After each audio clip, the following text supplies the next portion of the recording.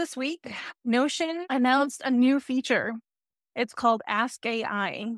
And I was like, oh, this is interesting. Another search feature in Notion. I'm sure it's great, but how great could it be? Turns out it's actually pretty great.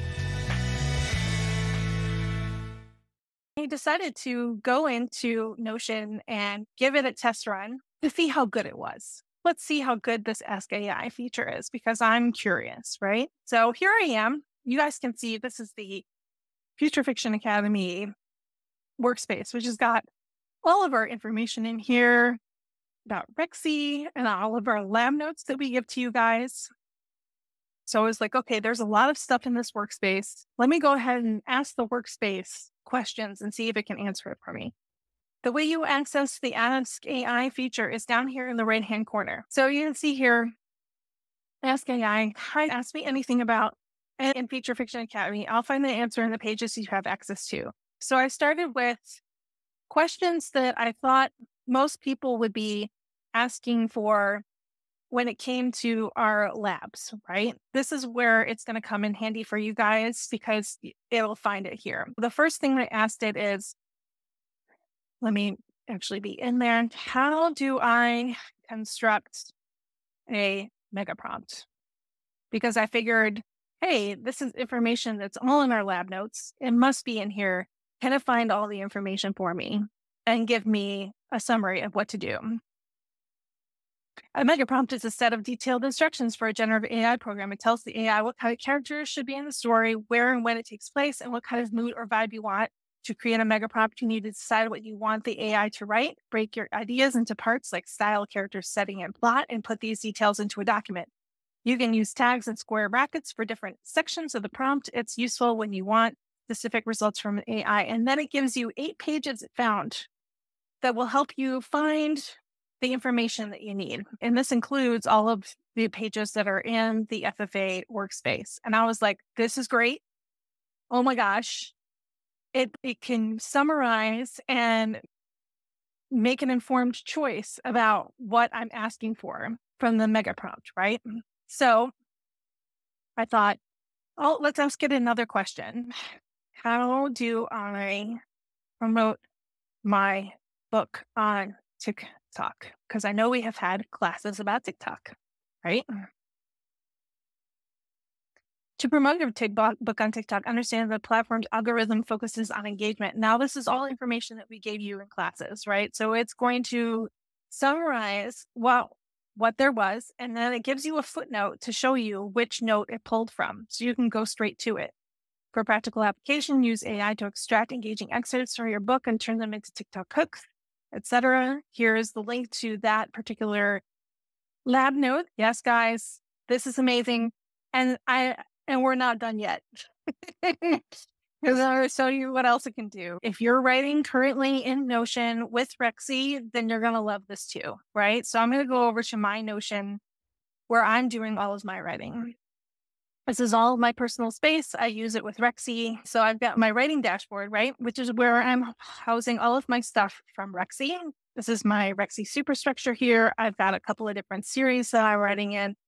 Oh my gosh, I really want to know more about I was like, I know that my characters went to this Italian restaurant in my book, and I can't remember the name of it, and I don't feel like searching around for it. What was the name of the Italian restaurant? Let me have to type. Restaurant in, I'll just say that Archie went to with her boyfriend, and it will be enough for it to find it. Il Palazzo. There it is. Tell me what happened at the restaurant with her boyfriend. Yep. It's pretty good. It doesn't hallucinate a lot of things. All right. So far, it has not hallucinated on me at all. It has found everything that I've wanted it to find. I asked it the color of one of my characters' eyes because I was pretty sure that I hadn't specified it in the book. I just hadn't. So I was like, what are Garrick's eyes? What color? The search results do not provide an exact color for Garrick's eyes. They are described as keen and haunted, but no specific color is given.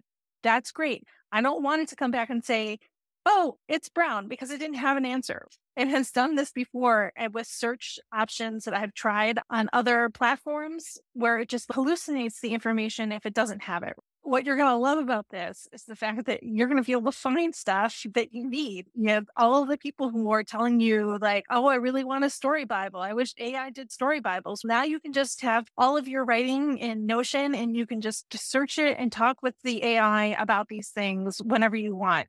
But let's see here. Where does the murder happen in, let's see, what's the name of this book? In the manga murder mystery that I'm writing. I don't think I even need to be super specific. Yep. Goodness gracious, it's so good. The murder in your manga mystery occurs in the apartment of Akemi, the local celebrity manga artist. Fantastic. See, I didn't even need to say it's in this book. It's possibly in this chapter. No, I was just like, where does the murder happen in the manga murder mystery that I'm writing? It totally figures it out. Also ask it to be more specific. There's no way to, in the prompt, in the little box, to just say just these files. But I asked it, please look only in my colorblind files, which is one of the names of my series, and give me a list of characters. And it only pulled the characters from that series out of my Rexy Notion page. Oh my gosh, that's an awesome idea. I want to try that now too. Can you tell me the characters that are in the manga mystery book? Please only pull the characters from that book. Unbelievable. Yep. I've been blown away all week. I've been asking it questions and it's doing such a great job. But eventually I think I'm going to just put my whole books in there. I will export them from Scrivener in plain text and I will drop them in. Maybe I'll do chapter by chapter. Maybe I'll set up a database for each one of them. I don't really know yet. We'll see how much time I have. But yeah, I plan on bringing everything in so that I can just start using this Ask AI feature as much as possible. Thank you for joining us on something wickedly cool in AI. This is what we do in our lab sessions. So the Future Fiction Academy is 8 labs a week. You can come live, you can watch the replays after, you get the transcript, you also get the lab report. So the 5 of us are the main instructors for Future Fiction Academy, and we work together to specialize in different parts of AI tools to come up with really innovative prompting and how to use these tools in our everyday publishing careers. So if you would like to join the Future Fiction Academy, we would love to have you because it's a community that is AI positive and we're all working together to stay on top of this new technology before we all get left behind. So by sticking together, we, for example, I kind of specialize in OpenAI and prompt engineering.